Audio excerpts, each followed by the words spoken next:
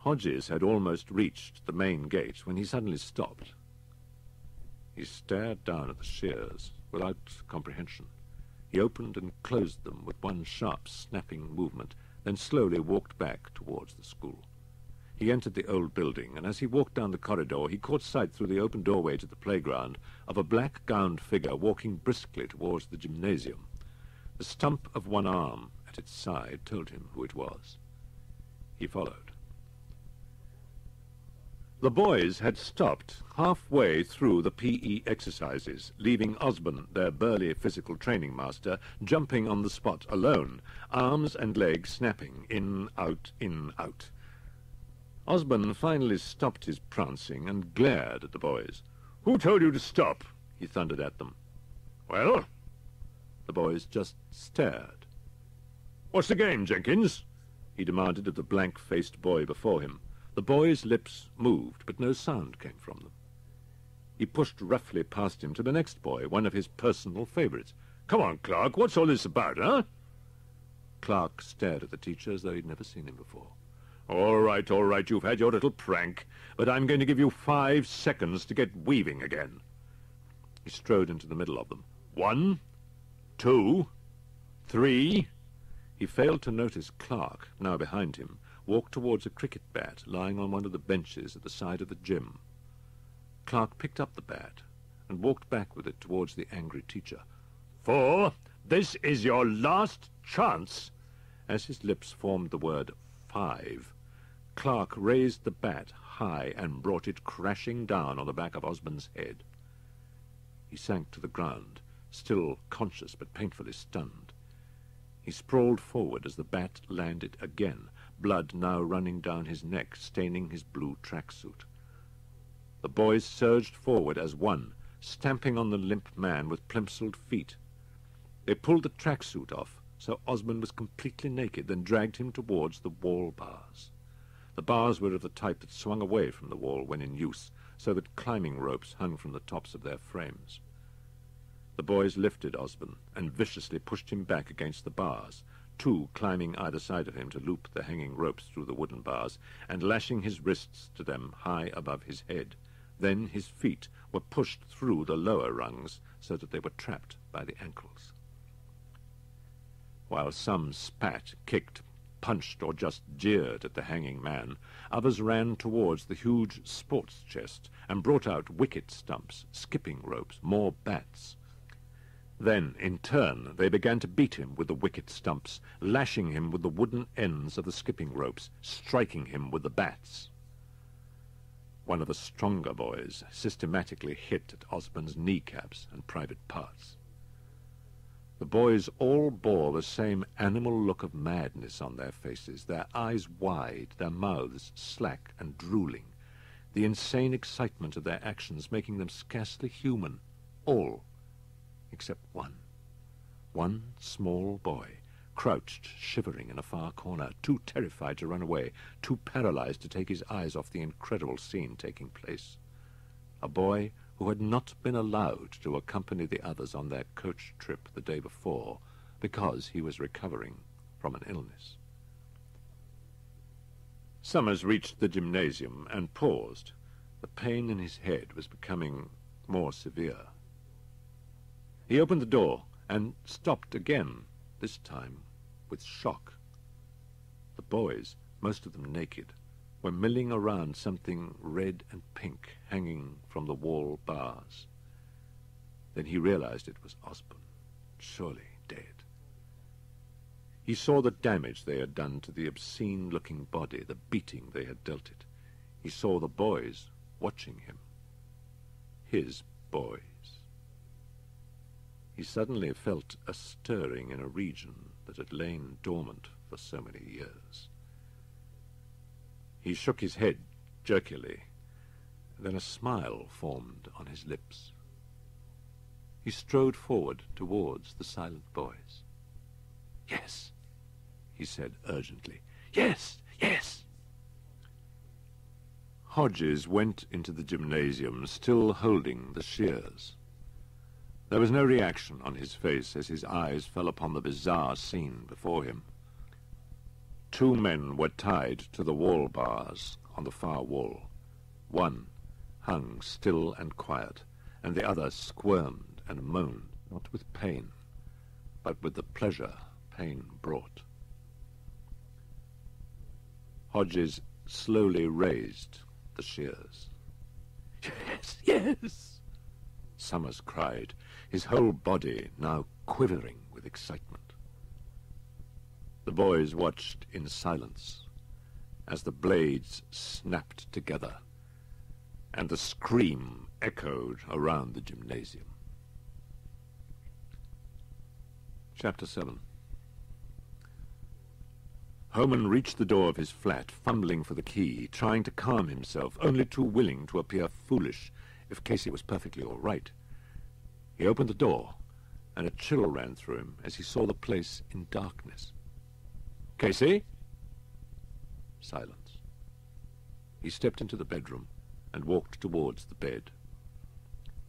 Only the harsh, dry chuckle he heard behind him saved his life. He whirled around at the sound, the movement causing the kitchen knife Casey was plunging down towards his back to miss.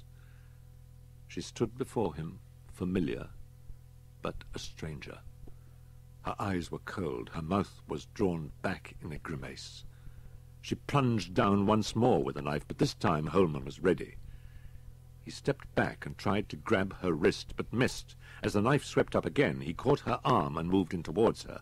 Suddenly she brought her knee up full into his groin. He doubled up, his grip on her wrist weakening considerably. She pulled it free and sprang away from him.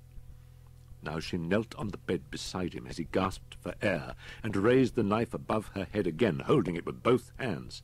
The sight made him forget his pain, and he kicked out viciously, sending her crashing off the bed. The knife lay somewhere in the gloom. Holman couldn't see where. She leapt towards him, fingers clawing to tear at his eyes. They rolled over on the bed, their bodies becoming entangled in the bedclothes. They fell to the floor, taking the bedclothes with them, landing in a struggling heap. She dodged him and brought the bedside lamp crashing down towards his head. He fell back against the side of the bed, the restraint of not wanting to hurt her now completely gone from his mind. He would have to fight her as he would fight a man or a mad dog. He saw her grab for something on the floor and realized it must be the knife. Suddenly she ran forward, raising the knife high with a scream of anticipation. He ducked beneath the descending arm and was behind her. As she whirled, he reached the door, grabbed the handle, and twisted his body to slam it shut behind him. He heard the thunk of the knife as it sank into the wood, then the thud of her body as it followed through and struck the door. He immediately pushed the door open again, all his strength behind the thrust, the whole action in one fluid movement. It slammed into the girl, knocking her back violently. She fell to the floor and lay there gasping. At the sight of her lying there moaning, his rage vanished. He knelt beside her and cradled her in his arms, tenderly rocking her to and fro. "Oh, Casey, I'm sorry, darling," he said softly, forgetting her madness, thinking only of the pain he had caused her. But even as he held her and her breathing became more even, he could feel her body stiffening, her whimpers becoming low murmurings of insane anger.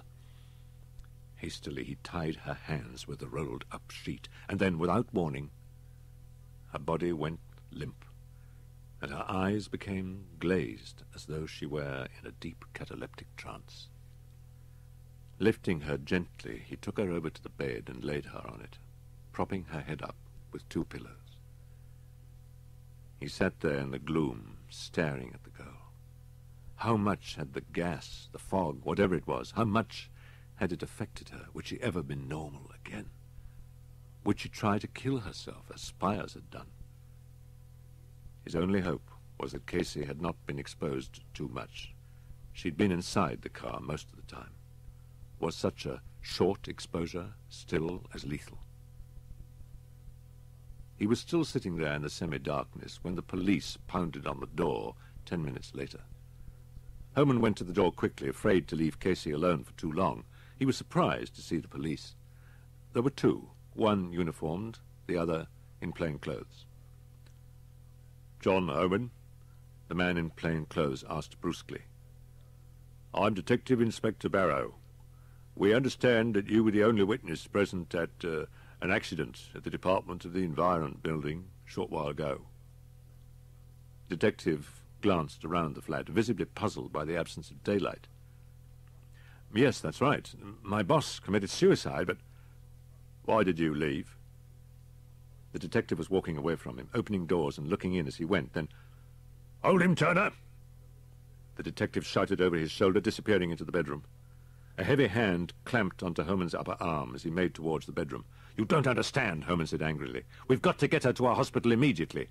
He wrenched his arm free and ran into the bedroom. He saw the detective sitting on the bed, untying Casey's hands. No, wait! Don't release her! She's insane! You don't understand!" he managed to gasp as the uniformed man caught him again. "Oh, we understand, all right," said the CID man, turning to eye him coolly. "Your colleagues told us you hadn't been well. Don't give us any trouble, mate. I'm just in the mood for a bastard like you." He spoke quietly, but the menace was unmistakable. Homan realized there was nothing he could do for the moment. All right, let's take it easy. But you've got to get her to a hospital," he said, trying to keep calm. "I was in the earthquake in Wiltshire last week. There was a gas released. It affects the brain."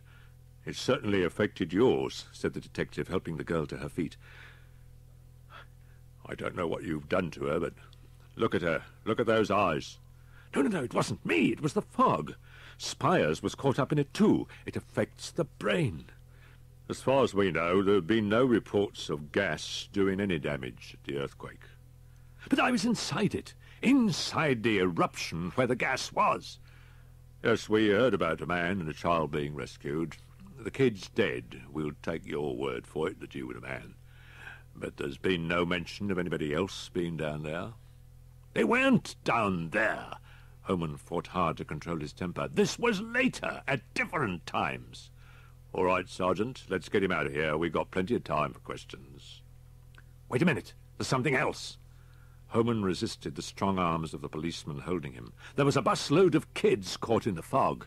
It was a school in Andover. You've got to find it, and quickly. God knows what's happened there by now. Homan impatiently drummed his fingers on the bare table in one of New Scotland Yard's many interview rooms. He'd been at the police headquarters for well over 3 hours now, wearily answering the same questions over and over again. Their disbelief was evident, and he realized that he couldn't blame them. He had been the only other person in the office when Spires had jumped, and they had been heard arguing beforehand. The police had discovered him with a bound and beaten girl in his flat. He'd only just been released from hospital after suffering a mental breakdown. The facts spoke for themselves. They had finally agreed to check on the schools in Andover. If there was some abnormality with the pupils, then maybe his story could begin to take on some credence. He looked up sharply as the door opened and 2 men walked in briskly. One was the detective who brought him in, and the other, an older, sterner-looking man, was Chief Superintendent Herbert. Herbert had tried to determine whether Homan was a dangerous lunatic or a clever liar, and so far he wasn't sure. "We've been checking on the schools in Andover and found nothing."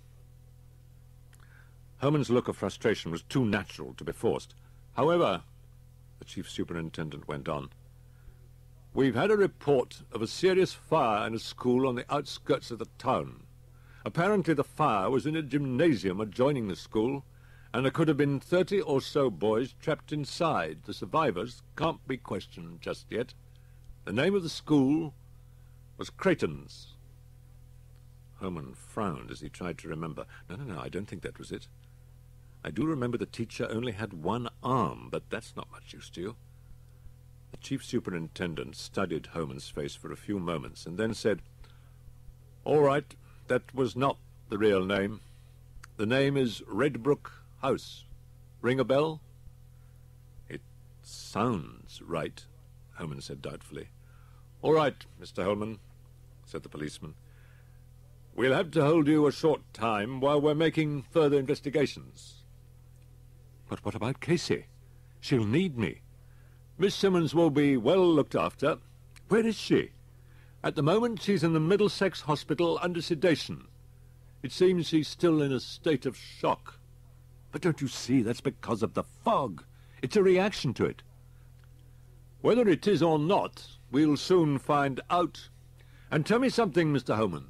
If this fog is drifting around the country sending people mad, why haven't we had reports of it? Why aren't all the people living in that part of the country raving lunatics? A slight edge of anger had appeared in the policeman's last question. There was an abrupt silence in the small room. Two pairs of eyes looked intently into Homan's, the two policemen waiting for his reply. "Look," he said wearily, "I just don't know. I'm not a doctor. I'm not a scientist. Maybe the Ministry of Defense can tell you. They've got military installations down on Salisbury Plain. They conduct experiments, dangerous experiments, in the interests of the nation. Maybe they've got some answers." "Are you saying that the Ministry of Defense is responsible for this? That they release some sort of—" Reeford paused. "Some sort of nerve gas? Oh, for God's sake, I don't know. It's a possibility, though. If what you say is true, Mr. Homan, then we should know very shortly. And until we do, I'm afraid we have to hold you." "Oh, okay, but see that they look after Casey. She's got to be watched constantly." "She'll be in safe hands, Mr. Homan. I can assure you of that." Chapter 8. Herbert Brown was worried about his pigeons. He drained his whiskey and stared at the empty glass for a moment. "I should have been back before now," he said mournfully to the barman. "I only took 'em down to Salisbury in the van. Got some new ones, you see. Mustn't take 'em too far, or they'll never find their way home. Some of the older ones are with 'em, so they should have been all right. And Claude never gets lost." Harry the barman had to hide a grin as he thought of the ridiculously named pigeon, which was Herbert's favourite. He'd had it for many years, a scruffy old bird that always looked as though it had just escaped from the clutches of a cat. "Took 'em on Sunday," Herbert continued, his words slurring slightly. "Should be back by now. Trouble is, you see, you need the sun to guide them." Herbert stood up, swaying slightly. "I'm off, Harry." He weaved his way out. Once outside, he leaned against the wall for a minute or two. He'd taken that last drink too fast. It was the thought that his beloved birds might be waiting for him that had suddenly caused his haste. Herbert went across the road to his little fruit shop, opened the side door, then felt his way down the steps to the backyard, not bothering to turn on the lights. Unbolting the heavy back door, he stepped outside and listened. He heard the sound of cooing and looked up towards the roof. His pigeons, they'd come back, bless them. He went back inside and up to the landing window. He scrambled through it onto the flat roof. Now the cooing was louder, and he could hear the sounds of movement inside the coop as the birds shuffled on their perches. He struggled with the latch on the door, then switched on the bicycle lamp hanging up inside the hut. The sudden light caused several of the birds to flutter around in panic. "It's all right, darling. It's only me. I won't hurt you." Herbert closed the door behind him so that none of the pigeons could escape. He had to crouch low, for the sloping roof of the hut was not high enough to allow him to stand. He quickly checked over the birds and finally spotted Claude, perched high in the corner of the hut, not moving, but a gentle cooing coming from its throat. "Hello, old Claude. What have you got to say to yourself, eh?" He gently picked up the pigeon. The bird's beak shot forward and pecked at Herbert's bleary eye. He screamed out and fell back among the perches. The whole hut erupted into a whirlwind of screeching, fluttering bodies as the birds flew at him from all sides. He raised his arms to protect his face, but they pecked at his hands viciously, causing thin trickles of blood to run down them. The shock forced him to his feet, thrashing out violently, smashing the birds to the ground, crushing them with his feet as he staggered blindly towards the small doorway. But in the turmoil, in the confusion of flying bodies, he had lost all sense of direction and crashed into the side of the hut, knocking himself to the ground.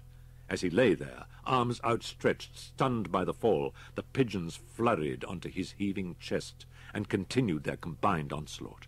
He screamed aloud, shaking, shuddering, his entire body flailing his limbs, and lumbered towards the small exit, still covered in feathered, tormenting bodies.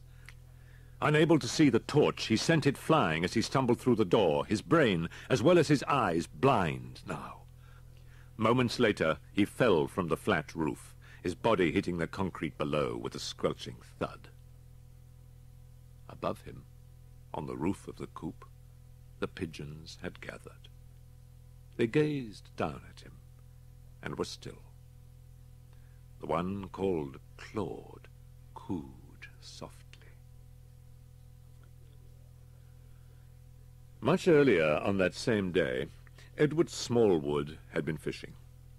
He was a tall, nervous man, prematurely balding, and at the age of 35, still living with his parents. Both parents loved their gangling, stoop-shouldered boy in different ways, and they had guided him into his first and only job at the age of 16, a job in the bank, where he had stayed and worked his way up to the position of assistant manager.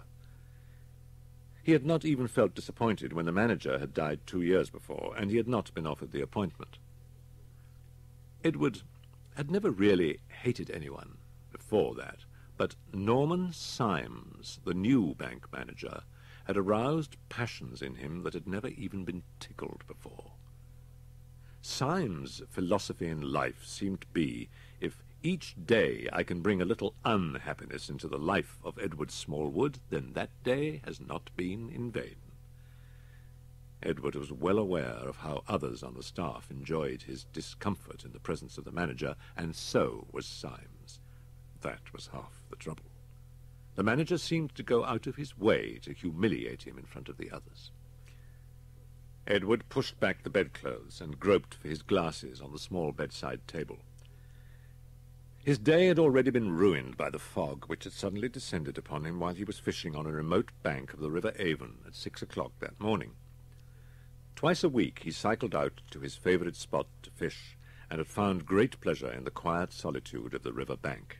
It helped him to steel himself against the oncoming day. But that particular morning, it was only when he suddenly realized he could hardly see the end of his line that he became aware of the fog surrounding him. It had taken him a good 10 minutes to find his way back to the main road. His mother was, as usual, overly sympathetic when he reached home, and packed him off to bed for an extra hour's rest before he went off to work. Now he found his glasses and rubbed his eyes before putting them on, frowning with a headache that he had just become aware of. Later, the dull throbbing in his head increased as he walked through the town towards his branch of the Midland Bank. As he stepped off the curb, the beep of a car startled Edward into reality. He jumped back, his heels catching on the curb, and sat down heavily on the pavement, managing to cling to his briefcase. He heard the sniggers of passers-by as he sat there, his knees together, ankles far stretched, holding his briefcase in his lap. He stood up, brushing at the back of his trousers with his hand, a huge blush sweeping over his face to the top of his balding scalp. "Damn them," he cursed inwardly, years of bitter resentment welling up inside him. Damn them for laughing. Damn the whole town. Damn the Midland Bank. Damn Symes. He saw a man ahead of him stoop to pat the upturned head of a friend's dog. Edward strode briskly up to him and gave the offered bottom a hearty kick. The man jumped up with an astonished yelp, the dog holding on to his hand with its teeth in fright. Edward marched on, ignoring the confused barking and shouting he'd left behind. A trader came out of his shop to see what the disturbance was about, and as Edward passed him, he whirled and dealt the inquisitive shopkeeper a swift kick to his seat. The man turned, using both hands to rub his smarting bottom, and stared after the retreating assistant bank manager, not quite sure what had happened. Edward made his way along the street, kicking bottoms at random. He rounded a corner and spotted the most enormous backside he'd ever seen trundling along ahead of him. It belonged to the proprietor of one of the costlier hotels in Ringwood, a pompous man and a perfectionist in his trade. The sharp blow to his rear startled him, and he turned quickly to discover the source of his rude surprise, and to his amazement found a tall, bespectacled man glaring challengingly into his face. The hotel proprietor half turned to trundle away, frightened by the gleam in the advancing Edward's eye. "Get away!" he spluttered, his fat legs increasing their pace, finally breaking into a lumbering run. Edward followed, dealing out more kicks to the large, wobbling target before him. They left a trail of bewildered onlookers behind them, who stared and then chuckled at one another in delight. Finally, the hotel proprietor saw a policeman emerging from a shop. Fortunately for Edward, he'd seen the policeman too, and had slowed down to a casual stroll. The fat man grabbed the policeman by the arm and was stabbing an agitated finger towards the now passing assistant bank manager. That man has been chasing me." The policeman calmly turned and looked down at the fat man tugging at his shirt sleeve, and then at the passer-by he was gesticulating towards. Just a moment, sir," he called to Edward. "Yes, officer?" Edward walked calmly over to the two men, a faint look of surprise on his face. This man says you assaulted him, sir," the policeman said, almost apologetically. "I beg your pardon," Edward replied, slightly indignant, not ruffled, but as though curious about the insinuation. "He says you attacked him, sir." "Officer, there must be some mistake," said Edward. "I've never seen this man before." The policeman tried to calm the fat man, who was hopping up and down behind him. "He's kicked my bottom black and blue. Do something, constable." "Kicked it? Oh, really, officer?" Edward smiled benignly. "I do have to be on my way, or I'll be late for work. But, of course, if I can assist you in any way—" Just a moment, sir." The policeman turned to face the dismayed hotel proprietor. "Have you any witnesses?" "Well, of course I have. Yes." The fat man pointed at the onlookers. Unfortunately, they only chuckled and shook their heads at the policeman. "I see," the policeman said, putting away his notebook, a weary look on his face. "But he did kick me!" wailed the fat man. "I did not," said Edward calmly. "Well, I'm afraid, sir, there's nothing I can do unless you have witnesses," said the policeman. "Now, why don't you go on about your business and let this gentleman go on about his?" He ignored the outraged spluttering of the proprietor and turned back to Edward, speaking in a confidential tone. "I'm sorry about this, sir. It often happens with these people. They see uniform and immediately use it to make themselves feel important. He's harmless enough." "Oh, I quite understand, officer," said Edward with concern. "It's quite all right, really. They want to be noticed, that's all." The policeman smiled. "Certainly original, though, sir, saying you kicked his bottom all the way down the street."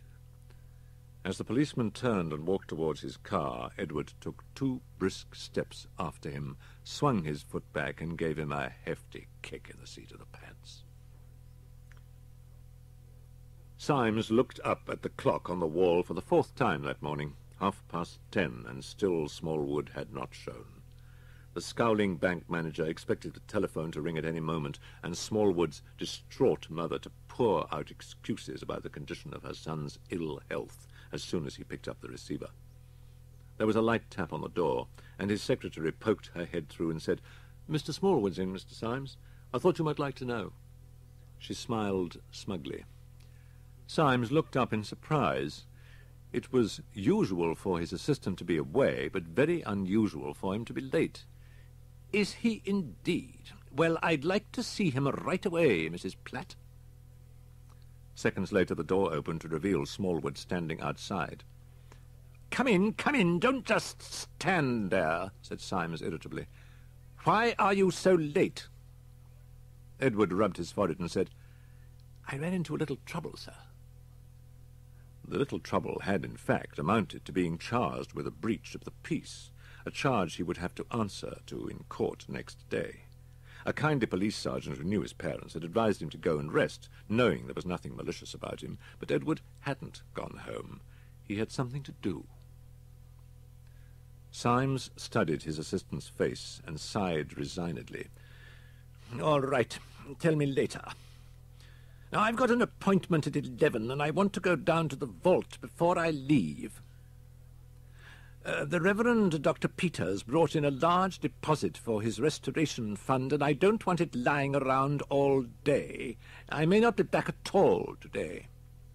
He picked up the vault keys, then a large envelope, and walked towards the door. "Well, come along, man, I haven't got all day," he said to Edward impatiently. They descended the steps to the basement room that contained the vault, and Symes unlocked the heavy metal door. The vault itself stood at one end, fairly small, but large enough for a bank of this size. The bank manager walked towards it, and Edward followed. Symes swung the heavy metal door open and placed one foot inside the vault, reaching for a small black box marked the Reverend Dr. Anthony Peters. Edward stepped forward and pushed his employer's back violently. Symes fell forward, and the heavy door swung shut, leaving him in a frightening black void. Edward leaned his aching forehead against the cold metal. The air inside the vault would not last long, certainly for not more than a night. He walked from the room, locking the door behind him, and climbed the stairs to the ground floor. "Where's Mr. Symes?" asked Mrs. Platt as he passed. "Oh, he's gone out for the day," answered Edward. "He went out the back way to his car, said he was late." She went back to her typing. Then, "Mrs. Platt," said Edward. She looked up at him. "I'm going home now. I don't feel well." He walked away from her. "I doubt if I'll be back." Chapter 9. "It seems we may owe you an apology, Mr. Holman," said Reeford, looking across at Holman. "You mean you've had more news from the school?" "Indeed we have," said Chief Inspector Reeford. Holman sighed. Barrow had brought him up to Reeford's office without saying a word. Both CID men had spent much of the night talking with various police stations around the Salisbury area in an effort to find out if any unusual incidents had occurred in their areas recently and if anyone had reported fog. The report from Andover concerning Red Brook House had spurred them into this activity. "Well, tell me what's happened," said Holman. "From a class of 37, one boy managed to escape without any serious injury from the fire. Some of the bodies were naked, and some of them had been mutilated," went on Reeford. "The boy says it started out as a normal PE lesson, and then the boys turned on their sports master and beat him unconscious. Then the other teacher, Summers, came in and they attacked him. Apparently, all the boys seem to have gone completely berserk, beating and—" He paused. "and mutilating each other." "Is this boy insane?" asked Holman. "The doctors are sure he is not mad, and so are we." "Why? What makes you think so?" "Something that helps to confirm your story about the fog." Barrow spoke. "He was ill on the day of the outing and didn't go. He sat at the back of the gymnasium, and luckily they took no notice of him." Holman asked, "What happens now?" "We're trying to trace the whereabouts of the fog and asking if any strange things have been happening. There was a hatchet murder a few days ago. A man named Abbott chopped up a wealthy landowner, his wife and his 2 women staff, and then he cut his own wrists. And in the same area, a farmer was trampled to death by his cattle, and a vicar ran amok in his church. We've asked for any further reports to be sent directly to us, and we are now trying to locate the fog." "So what's your next move?" "We compile all the facts, and then I contact the Commissioner with a view to presenting the evidence to the Home Secretary." "But the people should be cleared from the path of the fog," said Holman, dismayed. "Well, first we have to find the fog, Mr. Holman, and then we have to make sure it's responsible for these outbreaks." Holman sprang to his feet. "We can't sit around doing nothing," he shouted. "I've told you my course of action," snapped Reeford. "Now please sit down and try to be a little bit more patient." "I don't have much choice, do I?" said Holman. "Very well. But now I want to go to the hospital to see Casey." Reeford smiled kindly. "I need you here, sir. Let me get Detective Inspector Barrow to ring the hospital and see how she is." The young detective disappeared from the room at a nod from Reeford. Barrow returned a few moments later, a look of concern on his face. "The hospital says that Miss Simmons was discharged a few hours ago in the care of her father. Apparently there was nothing they could do. Unfortunately, they could not prevent her from leaving because she seemed all right. The blue-green Rover sped through the quiet streets towards Highgate, its 3 occupants grim and silent. Homan stared blankly out of a window, an empty, sick feeling in the pit of his stomach. Was Casey all right? Had the effects of the gas worn off? They turned left towards Hampstead, Homan peering through the window, anxiously looking for the house Casey and her father lived in. He tapped the driver's shoulder. "Oh, that's it," he pointed. It was a large house, set close to the road, with a huge landscaped garden to the rear. Casey's father was a wealthy man, with interests in many commercial enterprises. On the few occasions they had met, they had taken a dislike to one another, because both knew they were vying for the same person, Casey. Now, as Homan stared up at the dark windows of the house, he cursed the older man's stupidity in insisting Casey be released from the hospital so soon, if she had harmed herself. He pushed the unwelcome thoughts from his mind and got out of the car, followed by Barrow. Chapter 10. At that precise moment, just over 100 miles away, Mavis Evers stood barefoot on Bournemouth Beach and contemplated suicide. She had driven through the night from London, fighting the tears that welled up, obscuring her vision, threatening to send her red Mini crashing off the road. Ronnie had destroyed her. Ronnie had made her fall in love. Ronnie had made her lose her innocence. Why had her lover done this to her? After living together for 2 years, Ronnie had suddenly drifted away. Ronnie had fallen in love with someone else. A man. She had fallen in love with a man.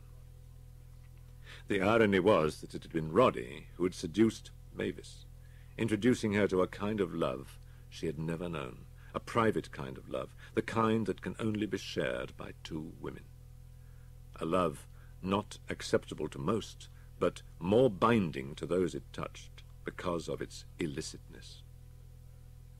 Mavis had known Ronnie years before, when they were both children living in Basingstoke. They'd seen little of one another in the subsequent years, Ronnie's parents having moved to London. Later, Ronnie had moved into a flat nearer to her job.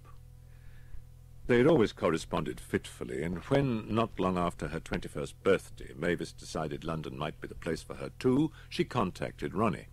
Her friend wrote back, suggesting she stayed with her, at least for a while. She was still basically the same sweet friend Mavis had known all those years ago, and they got on well. "I've missed having a friend," Ronnie said one day. "But I thought you had lots of friends here." Mavis's voice was hesitant. "Oh, yes, I've lots of friends, but not a real friend like you," Ronnie replied. Mavis looked down. "I'm sorry." "Oh, don't be." Ronnie smiled. "You're here now." Her hand rested on Mavis's shoulder and then began to travel down until it found the soft mound she was looking for. Mavis shivered as the palm closed over her breast. For 2 years since that night, Ronnie and Mavis had been happy, living as lovers. Both regarded their intimacy as pure. But then, only 2 weeks ago, a change had come over Ronnie. It was rapid and alarming. Several nights she stayed out. Then last night, after being away for 3 days, she'd come back to the flat and brokenly told her friend that she'd fallen in love with a man, and had allowed that man to make love to her. Mavis had crawled towards her, weeping, and tried to put her arms around her, but Ronnie had jumped up, knocking Mavis to the floor, screaming that she must never touch her again. That was when Mavis knew she had lost. Ronnie had walked to the door and left. Mavis remained in a heap on the floor, weeping bitter tears for quite a long time. Then she decided what she would do. Fighting back her tears, she went down to the little red Mini they had bought between them and drove through the night to Bournemouth. And now Mavis walked towards the sea, leaving her shoes on the beach behind. The water chilled her with its coldness, but the chill in her spirit was greater. She found it difficult to breathe because of the combination of cold and the fear she'd begun to feel. Death. Death was so absolute, and the black sea around her was so frightening. She struggled to turn around, no longer wanting to die. She reached a point where the lapping water was only waist-deep and stopped to regain her breath. As her chest heaved, her eyes widened uncomprehendingly. There were hundreds, could it be thousands of people, climbing down the steps to the beach and walking towards her, towards the sea. The inhabitants and the holiday-makers of Bournemouth came from their homes, hotels, and guest-houses in their thousands and made for the sea. The fog that had ruined their day yesterday was killing them that morning. They walked into the sea to drown like lemmings, the people behind them climbing over the dead bodies that were heaping up on the sea bed. There was no pain, no thoughts of God, nothingness. She was dead. The fog rejected the sea and moved inland again, as though searching for something.